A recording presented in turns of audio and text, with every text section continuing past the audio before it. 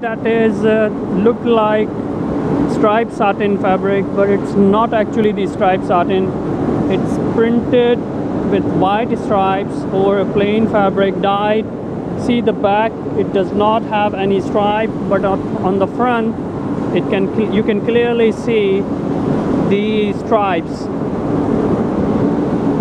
The purpose of this is that striped satin fabric, striped weaved, is expensive, whereas this one is cheaper.